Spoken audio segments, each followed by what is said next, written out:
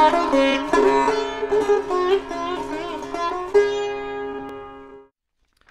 going to read the 3 verses, 11 to 13 again. King Prithu was born of the dead body of King Vena, as fire is produced from Arani wood. Thus King Prithu will always remain just like fire, and his enemies will not be able to approach him. Indeed, he will be unbearable to his enemies, for although staying very near him, they will never be able to approach him, but will have to remain as if far away. No one will be able to overcome the strength of King Prithu. King Prithu will be able to see all the internal and external activities of every one of his citizens. Still, no one will be able to know his system of espionage, and he himself will remain neutral regarding all matters of glorification or vilification paid to him. He will be exactly like air, the life force within the body, which is exhibited internally and externally, but is always neutral to all affairs. Since this king will always remain on the path of piety, he will be neutral to both his son and the son of his enemy. If the son of his enemy is not punishable, he will not punish him. But if his own son is punishable, he will immediately punish him. So the wonderful qualities and characteristics of King Prithu are here given to us to some extent. We know that King Prithu is considered a Shakti Avesha avatar. Means a living entity, a jiva, soul, empowered by the Shakti of Vishnu. And it is compared like as if iron would be put into fire. It gradually takes over the qualities of fire and becomes thus fiery and could be considered fire. So if a living entity is endowed with the Shaktis of the Lord, he is also be considered to some degree like the Lord, because the Shaktis of the Lord reside in him or manifest in him. So one quality in particular I find comes out of these verses, and this is that he is neutral. He is explained of being as being neutral in regards to not being affected by whether he's being glorified or whether he's being vilified. He's neutral in terms of being not partial to neither enemies nor that he is to his own family members in a way partial, or like that he's I don't know what's now in English the word. In German you have befangen. That means that you're emotionally not neutral. For example, if you would be a lawyer and some of your family members would have an issue which has to be brought to court, you could not be the lawyer for them because you would be then befangen. I don't know the English word. Biased. Yeah, kind of biased. I guess that would be probably some term in this direction. So it said King Prithu was free from this error. He was able to be completely detached. So neutrality means naturally also detachment. Whereas as soon as there is strong attachment or identification with, let's say, a role or like family member or a nation and whatever, naturally there's not really a possibility for being neutral. There is some capacity. I mean, everyone usually Switzerland is being ironically remarked always as being neutral or trying to be neutral, but neutrality in that sense is not really possible. One can kind of try to stay out of politics perhaps, but yeah, not in this essential sense as here it is said. Because what is King Prithu doing? He's coming, or like he sees things from the transcendental platform. And as we hear from the Bhagavad Gita, where Krishna explains in 1854, like this Brahma Bhuta state, the platform of Brahman, from where one sees all living entities with spiritual eyes, because one sees one's own self spiritually. Sama sarveshu bhuteshu.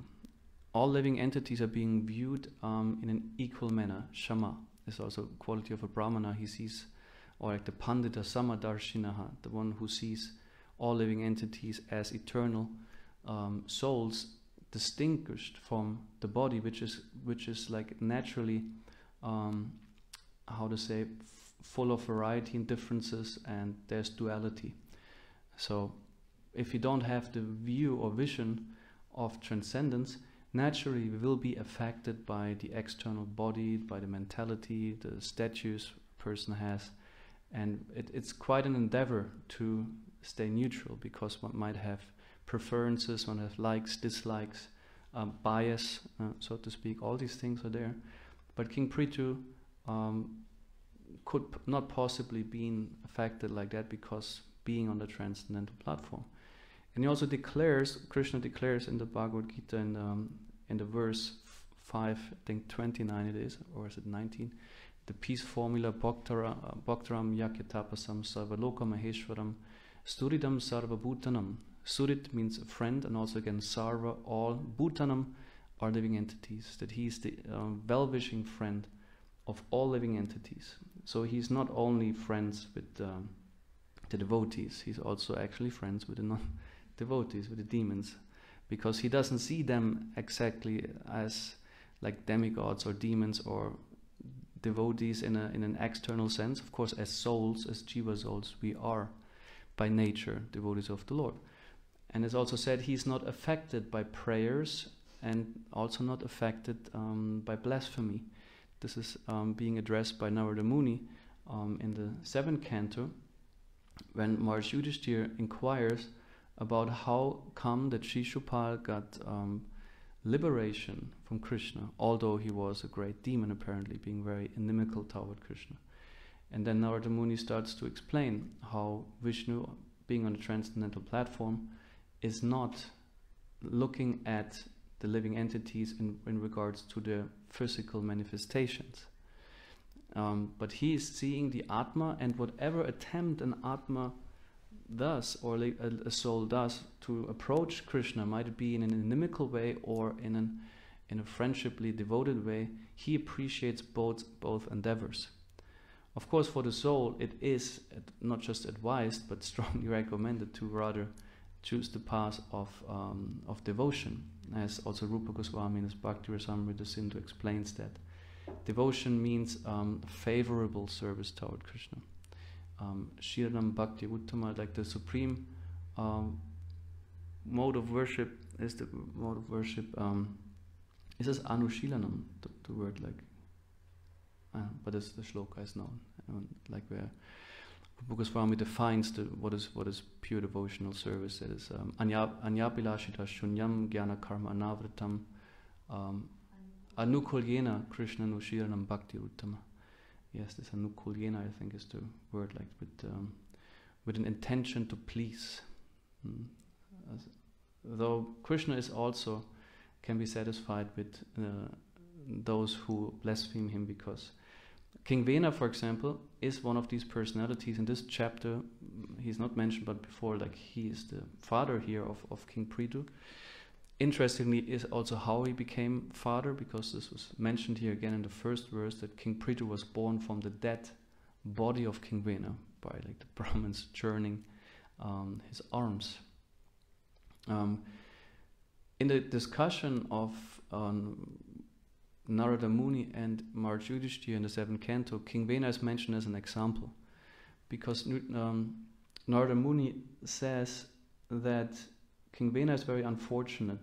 More fortunate are those who hate Krishna because they think of Krishna, although in a not favorable way. But King Vena is described as being not at all concerned with Krishna in that sense. So he was devoid of any Krishna consciousness. And as I said, it is said because therefore he went straight to hell. Of course, ultimately we can understand with King Prithu being the son of King Vena, he will deliver ultimately King Vena, but simply by his own merit, so to say, King Vena did not attain any auspicious position. On the contrary. So Krishna is neutral. He has always the interest of the living entity at heart. And this is some very important qualification for a king.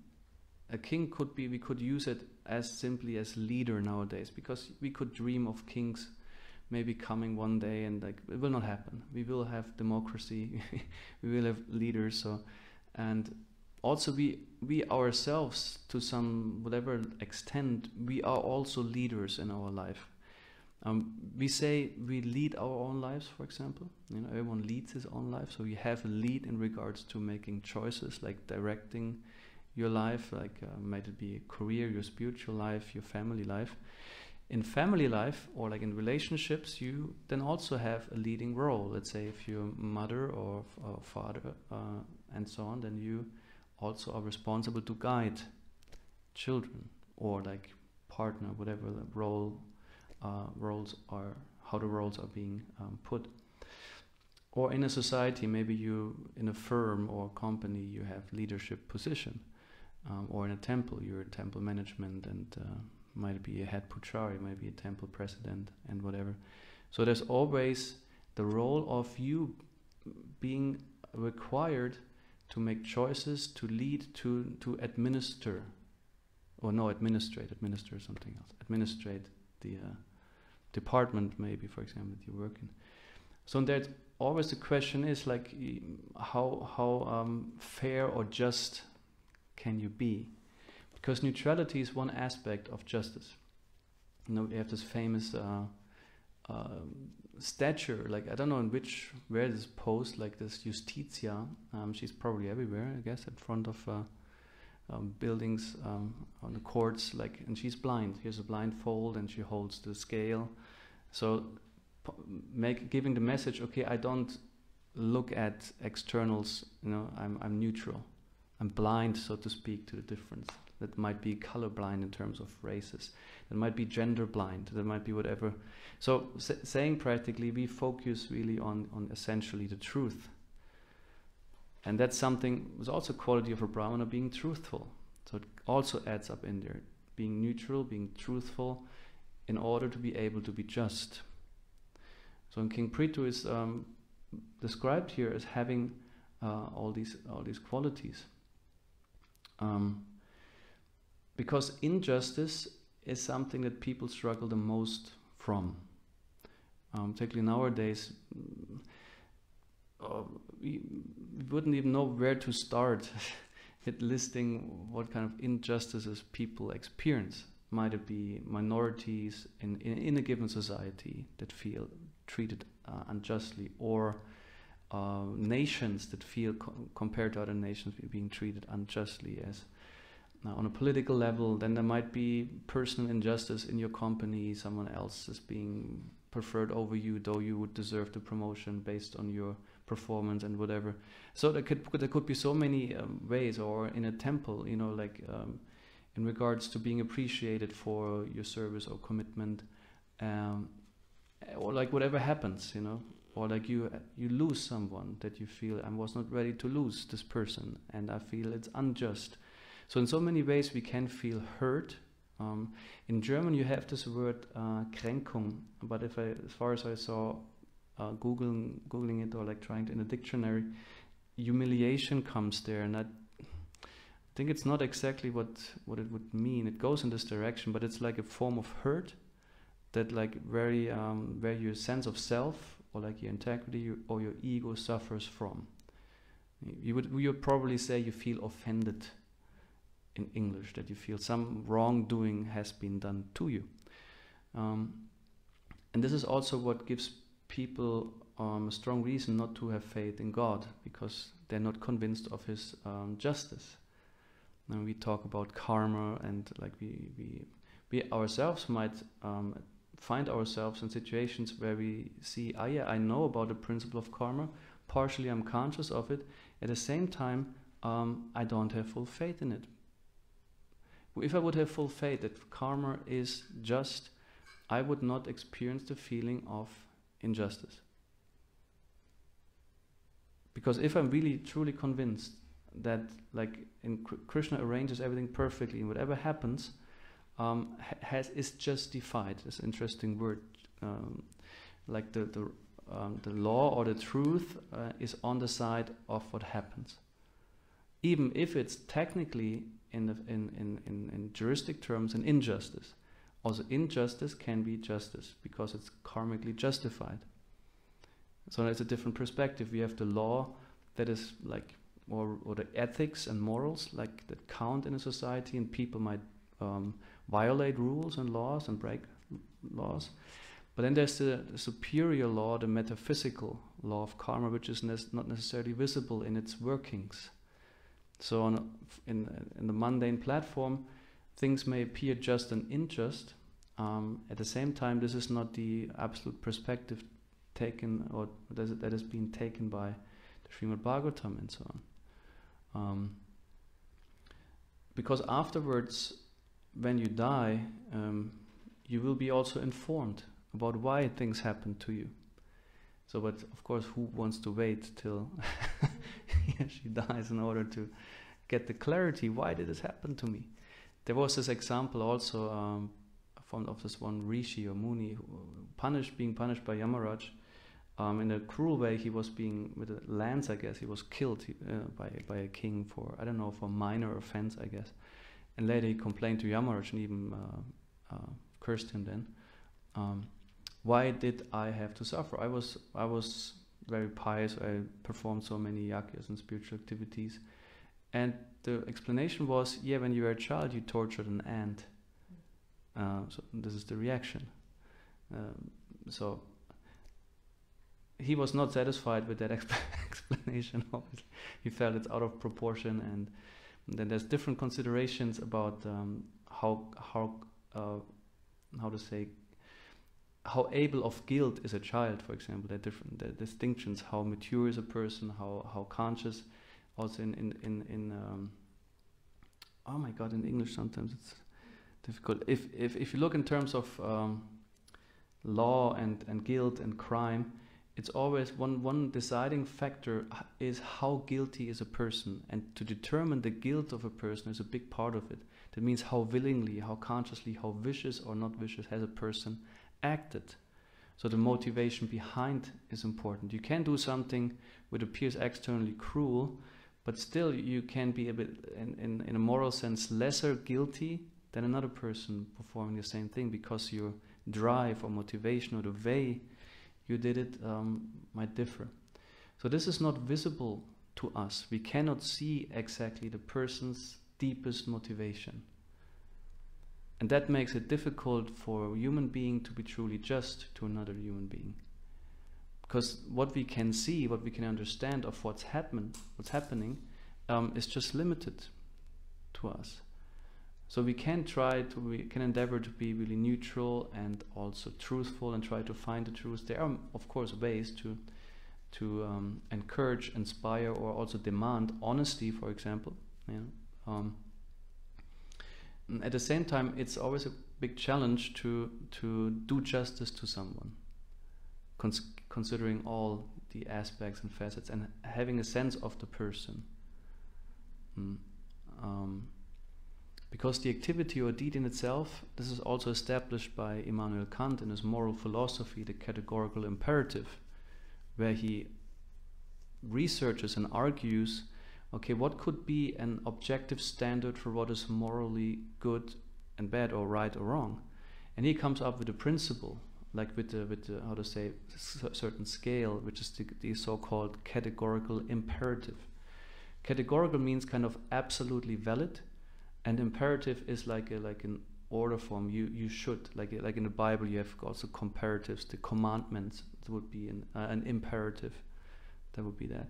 So when he says, act only according to that maxim of which you could wish that it becomes general law. So he points out, like, check first of all, what is the principle on which you act. That might be a simple thing. Okay, whenever I don't have money, I will just use public transport, so to say, as illegally. How do you say this in English also? Driving, black driving is not used in English. In German you say Schwarzfahren. Means, huh? Yes, how you say this in English? Is there a particular term? Okay. I don't know if this term is still politically correct if you say in German Schwarzfahren, because black is like kind of has some indications. However, so if this would be my rule, my principle, I must think of, can I think that free of contradiction and want that free of contradiction. That is what Kant says. And if you think it through, you could not really want it, because it would make the whole public transport in itself impossible. If there would be a law, whenever I don't feel like paying or don't have money, I still use public transport, don't pay for it. So public transport would be bankrupt, there would be no public transport. So that would be, so to say, it wouldn't hold up to a moral principle. For example, this is a small thing. So he argues on that level. But he also says someone can act very rightfully. Let's say the business owner who makes fair prices and so on. And we would assume, oh, this is a kind of honest, sincere person, and he doesn't cheat or like doesn't overprice and so on. But Kant argues that doesn't necessarily make him, I'll say, morally integer, or like, because he could just act simply out of utility. He says, if I'm honest and don't overprice, I have more customers, it will be better for my business. Right? So the motivation is not, oh, I love truth, or simply I act out of the motivation doing the right thing, which is sattva. In the Bhagavad Gita we find the actions, or in sattva guna, or like what the mode of sattva is characterized by a person acting or like performing duties because they ought to be done. They have a sense of necessity without personal benefit. So it would be sattva, saying, I do it because this is how Krishna wants it, so to say. Or like this is a natural given duty, and in itself it is good if I simply do that, despite any results or benefits or disadvantages. Whereas in the mode of passion, one says, I do that because I can get something out of it. Or what motivates me is a benefit that comes with it. And tamas means we don't even get what's going on, and we completely confuse things and do irreligious things and think it's religious and so on. So therefore it's very important like that also sincerity is there. You know, we have neutrality, we have truthfulness, honesty, sincerity, all these qualities come into that when a person can be just, being detached from any personal wants or needs or bias, because then only this supreme or like this sublime qualities can manifest within a person. Therefore, spiritual life is a lot about character training. Now we say we want to cultivate sattva guna, and we with so many ethical codes or ways of behaving, how to be in relationships with guru, with teachers, with parents, with friends, with children, and so on. All has this aspect that one is supposed to manifest certain qualities that are deemed sattvic, and sat comes from truth, or that which has existence or potency. Asat is that what is temporary, has no existence, and is rather destructive. So King Prithu, coming from the transcendental platform, is coming from pure sattva. Sattva guna is also the seeing things as they are and seeing through all kinds of illusions also, free from this deception. He says he could see all the internal and external activities of every one of his citizens. Still no one will be able to know his system of espionage.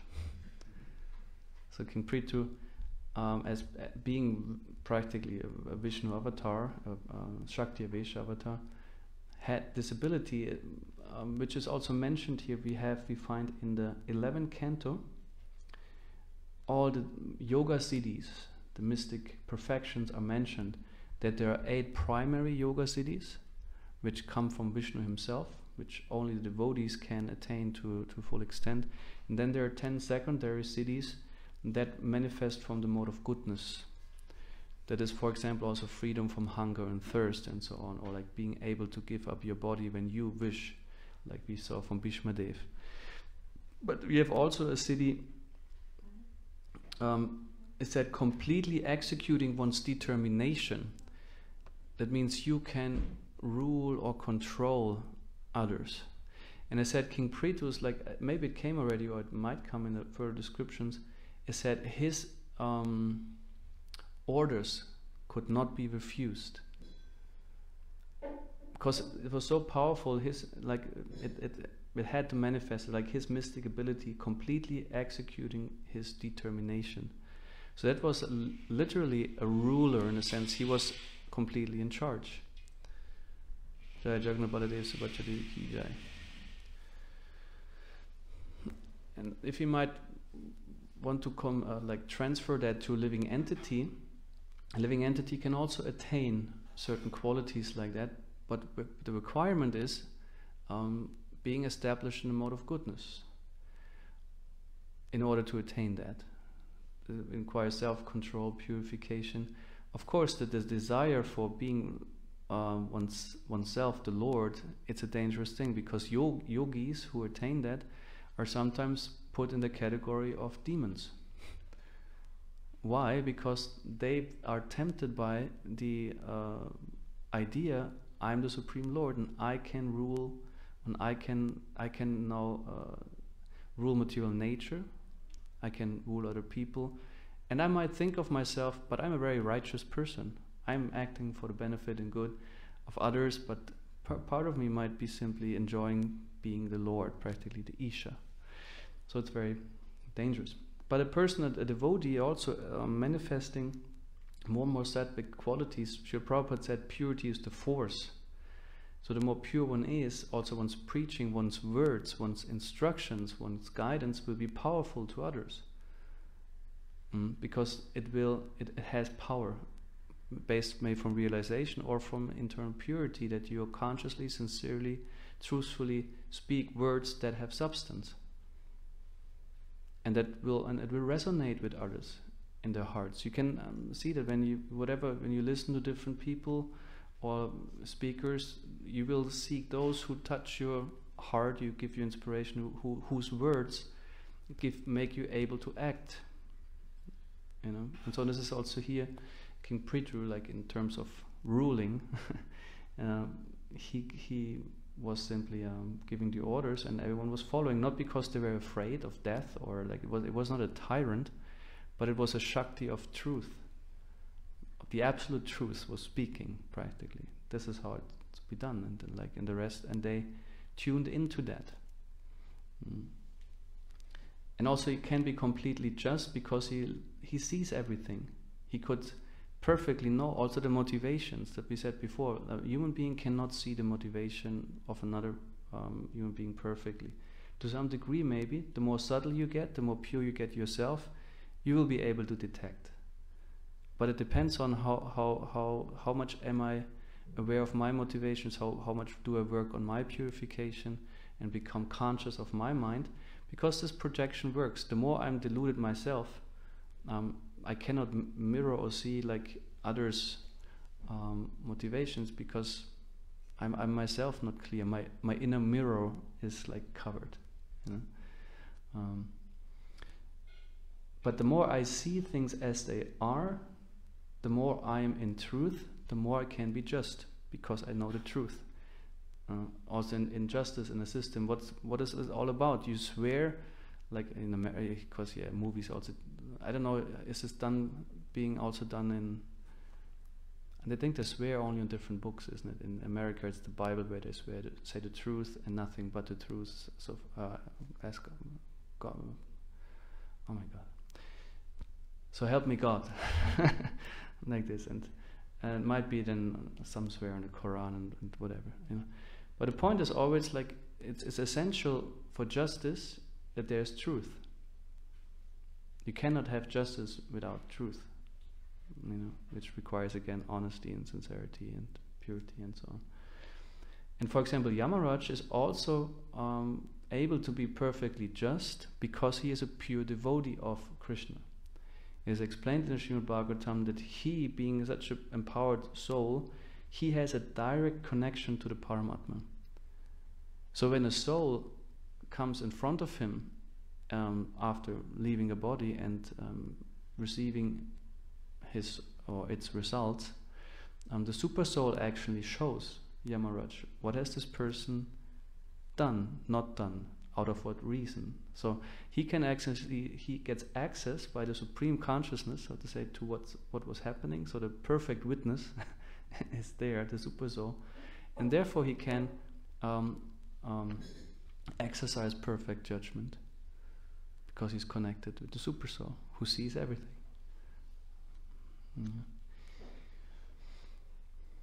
And he says also he's then free from envy. That's another thing we recently discussed also since I work in psychiatry and work with people differently challenged in mental ways, and one of the diagnoses which is very prominent, and not just in Europe, all over the world, is depression.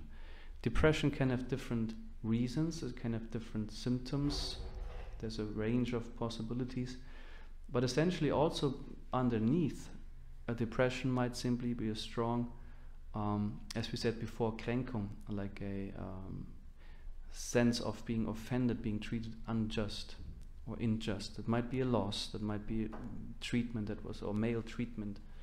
And people also, when they have that, when they feel like that, they tend to be like this with others. It's a simple principle: I hurt others because I'm hurt myself, not because I'm evil. It's just a dynamic of the mind. That, like, you see this also in animals. Of course, human beings are more than animals that can rise above that. But still, there is part of us.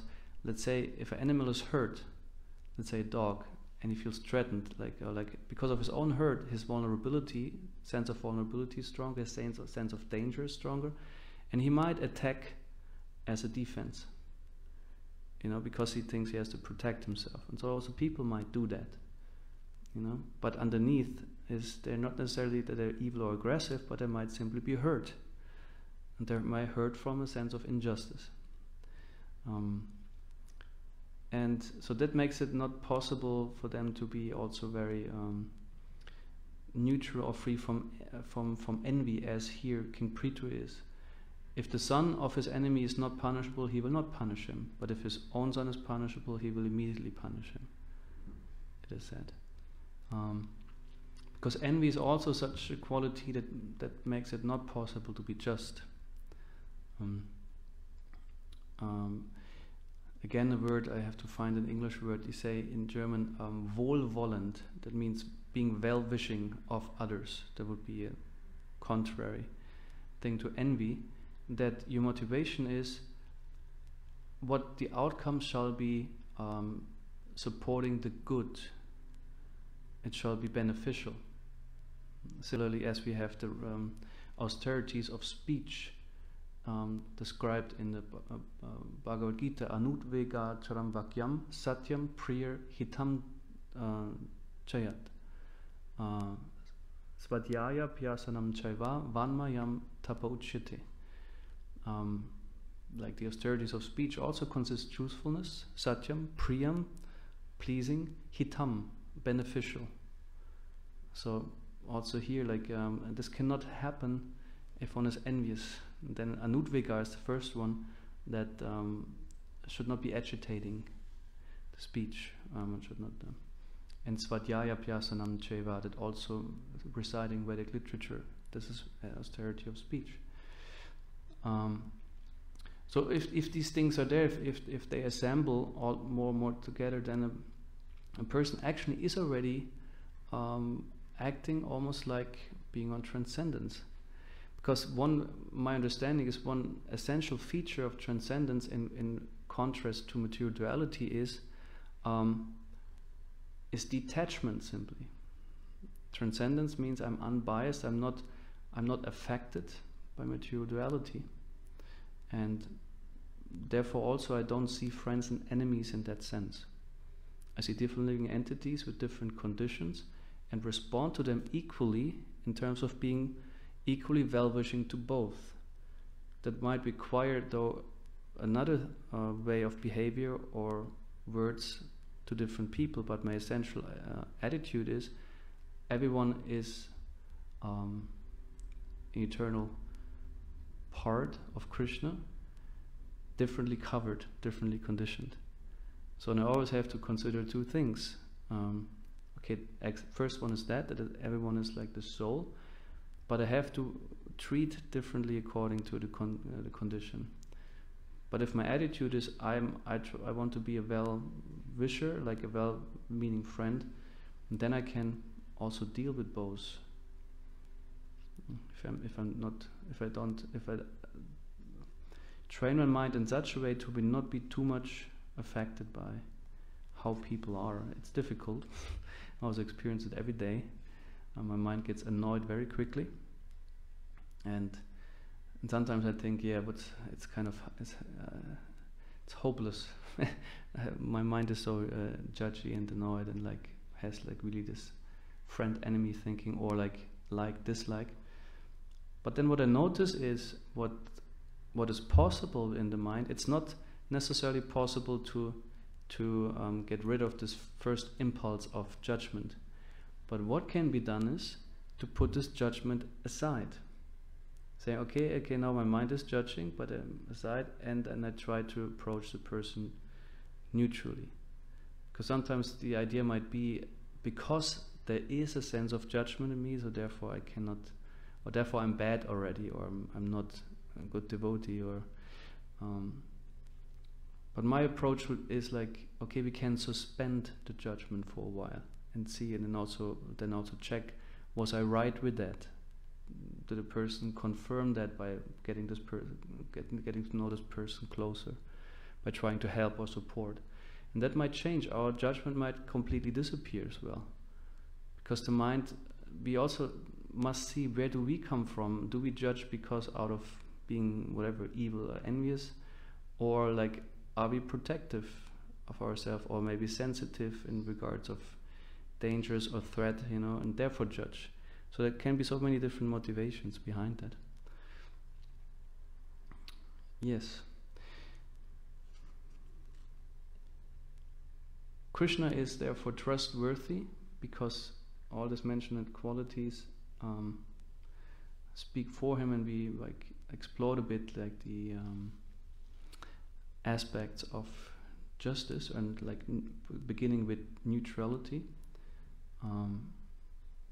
So yes, one of our tasks is, I guess, to always remember that Krishna's workings, the karmic workings, are based on sincere well-wishing and neutral eyes of Krishna, and full absolute awareness. He sees everything. He has all aspects in mind. Therefore, he can be the perfect judge.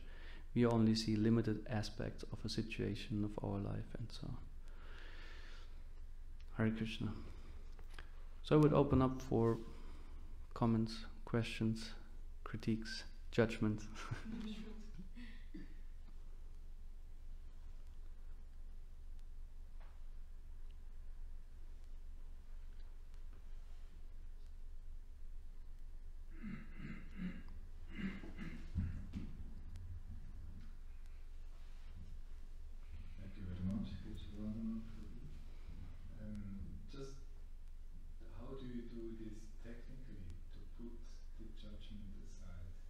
Mm-hmm.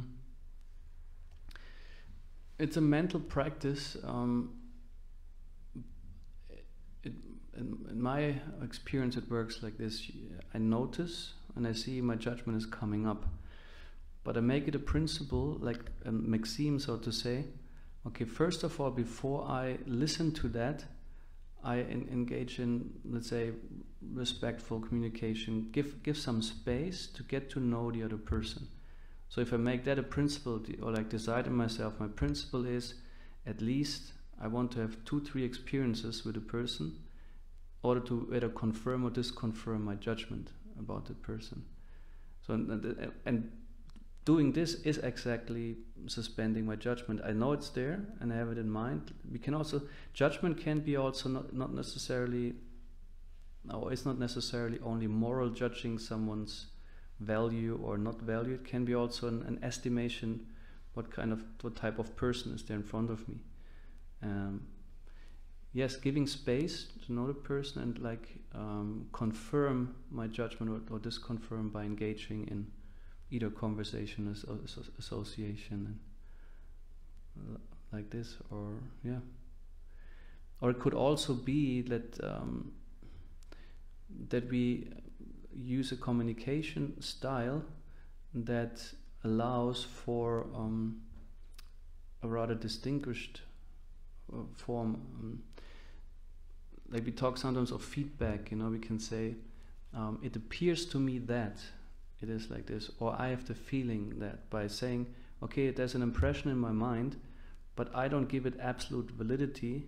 I'm just saying something is there, and then maybe also communicate that. For example, it seems when you have a person, you think this person does not like you, or like is a very unfriendly fellow. To say, okay, I notice often maybe you don't greet and greet someone when you come, or like you don't respond to messages and whatever. And I wonder what's happening here, So I kind of become neutral in the sense first of checking out what's going on, before I confirm or not confirm my judgment about the person. Is that answering your question?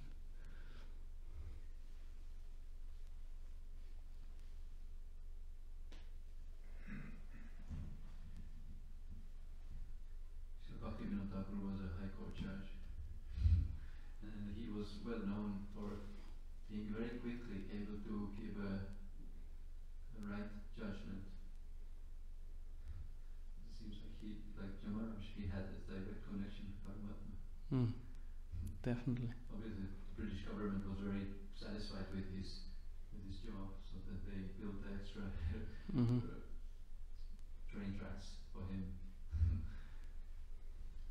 So Prabhupada mentions somewhere, I believe, that in Kali Yuga you cannot get judgment unless you don't pay, unless you don't have money. Yeah, it's true. So, and I'm just expressing my thoughts that came up during the class. And another thing is that sometimes I find difficult even finding out my own motivation in certain situations. What's my motivation? It's like somehow so hidden. Anyway, if you have some thoughts in this regard, if not. Yeah, and since we already talked about that, what I find, what gave me some interesting experiences or valuable experiences, is starting to write poetry. Poetry has different facets, or simply starting to write. Writing always means reflection, exploring also what's going on in your mind, kind of filter it and bring it to a point. So, and you might also engage with yourself in this kind of dialogue by writing and exploring what's going on in your mind. And then always keep a sense of awareness, like, okay, when some emotions come up, or some thoughts or some impressions, to not push them away, because that's what's happening. We are used to also, we say that we call it defense mechanisms also in psychology. The mind has mechanisms that protect the self from, for example, also unpleasant realities. I might know I'm actually, let's say I'm an angry person deep inside. I have a lot of anger, but I don't at any cost want to appear as having that anger, because I want to be peaceful, like very balanced and neutral Brahmana, for example. So what do I do with this anger? I always have to kind of stay away, or like I might be afraid of it even. What if it comes out? I don't know how it will come out and what it will do. So like what my mind can do is have a defense mechanism of some form of repression and whatever. So it's out of my reach, my consciousness. And then I wonder, something is there in me, I don't know what, and there will be some subtle irritation in the mind. But what if I allow that to come up and give it a word, or words, describe it, or others might paint it, give it a shape, others might express it in music, whatever they do. So simply try to give it a voice, they say, then, and try to then, because my experience is poetry, if you really get to the essence of what's going on for you, you can mirror yourself in it. It's always about that, like you find yourself in the words, in your words that you find for yourself. And I could just encourage people. Next year I might start also doing some, maybe developing a course for that or so. But, I find it very fascinating how through writing one can get access also. All right? Yeah, thank you. Should there's something here? Thank you. I had 2 comments and 2 questions in relation to this point we addressed about how different emotions may come up. And it's something I heard from His Holiness Krishna Shikta Swami Maharaj, and it's very helpful, at least for me. And he explained how to be a bystander to your own emotions. It was quite fascinating. He said, it's important for us to spend time with ourselves also and reflect, like you were saying. So if you are undergoing a certain emotion, maybe I've repeated it many times, this one, but it's very effective. So you imagine in your head a glass box, and you put the emotion inside it, and imagine yourself taking a walk around it and analyze, what am I feeling firstly? And once you get to what you're feeling, then ask yourself why I am feeling this. And if it's sometimes there are emotions you can let go or something you cannot. So ask yourself, can I let go of this emotion? It doesn't have to be a yes, it can be a no also. And then you build a dialogue with yourself.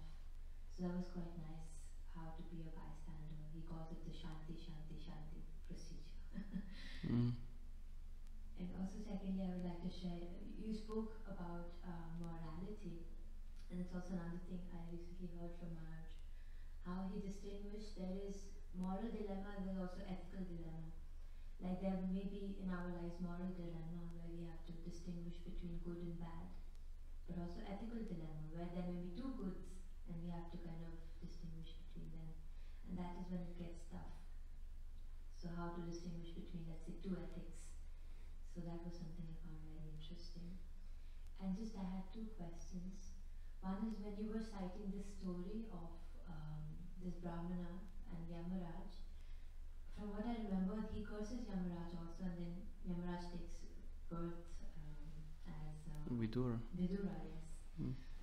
So then it seems that although he was authorized to make these kind of, let's call it judgments, and although in some way it may be also rational that he had this judgment, but still he had to suffer a curse, in the sense that although he was doing, let's say, the righteous thing, then I wonder why, because maybe it was too much, or but then that's the question I had. The only thing that comes to my mind is that also, for example, Yudhishthira and Bhishma, both were regarded as highly learned, realized souls, highly religious, highly respectable, conversant with all kinds of Shastra. At the same time, both of them on some occasions declared that it is very difficult to actually ascertain or like to recognize in a given circumstance what is now exactly the right thing to do.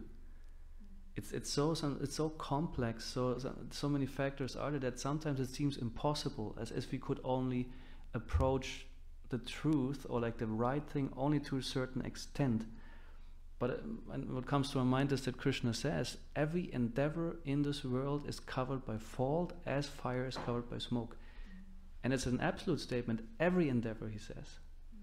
Even those who are very learned. So even Yudhishthira, this is also a caliber of person, of Brahmana we can dream of, or Bhishma. And still they made mistakes, but being based, they're based their lives on this most high ethical codes and or morality, Shastra, and being very pure in their way of living. And yeah, there's the only faultless world is the spiritual world. And I guess Krishna designed it like this, that despite all endeavors to do the ideal thing, it will not happen. So that we do not maintain all this hope that this world can be an ideal place. That comes to my mind. Thank you. Just another quick question. So when we see that Vena was quite a demon, but then if you go back to his lineage, it's such a blessed lineage, and then also Prithu Maharaj. So, and it said that how once you become a devotee, generations before and after you. So it's quite a. But then it's also mentioned that his mother had made some offense because of which Vena took birth in such a demoniac, with such a demoniac nature. Then I'm thinking that when these examples come up, because in Bhagavatam these examples also explain to us a lot of philosophy and literature and nuances. So when this happens, then I'm just thinking that does it mean that despite the fact that you may be born in such a lineage and you may have Brahma as your grandfather, Dhruva Maharaj, such an elevated devotee, and also Prithu, an elevated son, still there is this cause of a demoniac nature just because of the offense of your mother, which she may have made in her life, and that gets. So I'm just trying to balance which is more significant. No, okay. I mean, the Bhagavatam actually explains the mother is also, I think, called, was it also Suniti, was also her name, or Sunita, and Sunita, being the daughter of death personified. I don't recall exactly, maybe there are different stories, different versions that speak of an offense. For my memory of the fourth canto is like that King Venu's father, or what was his name again, Maharaj Anga, he married her, and he was, actually his mistake was, it's described, he was so liberal that he kind of lost judgment and not considering the actually disqualification of his wife to be a mother to a kingly child, because by her nature she was the son of death, and death is identical with irreligion, and the father and the mother, or like the son, adopts more the nature of the mother. So actually it was King Anga's fault to in that sense to have a child with her, not being aware that actually that the likeliness was overwhelmingly high that he will get a child that will not be according to his wish, because the mother couldn't help it. She was just who she was, you know, the son, the daughter of death personified, of irreligion personified. I personally would be interested to hear the story, how it came to happen that he married her and why. You know. Yeah. And later the Brahmins have said the good semen, the good line is still there, but we have to just purify it from the bad influence of from this inheritance. So it was still there, but it became how to say, latent. You say it in English? Latent means like as underlying. It's not actively, but it's there, but underneath, kind of.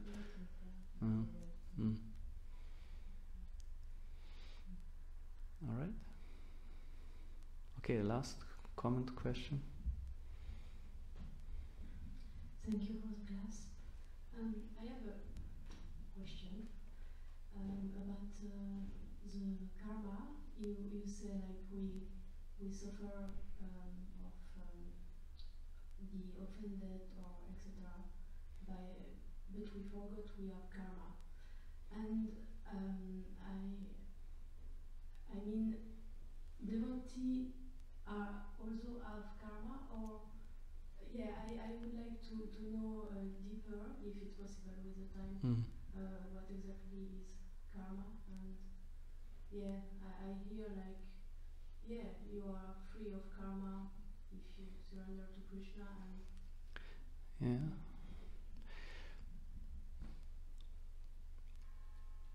karma is being created as long as a jiva is being influenced by the modes of nature. Karma free is only a person who is not anymore governed by the modes of nature or by selfish interest. It is said like Varnashram Dharma, for example, as a principle, is valid only for those who are affected by the modes of nature. If someone really rose above he doesn't have to perform duties anymore. And it's also not a sin, because that person has learned to be completely detached from the material identity. As long as we have an affection and desires and wants and needs in regards to this body, so then we naturally have to act kind of selfish or like self-centered, and thus we create karma. We might be in devotional service on a mixed platform, or like, so it would be a dangerous misunderstanding that since we practice some Krishna consciousness and received initiation, that there's no karma for us anymore. That's very dangerous.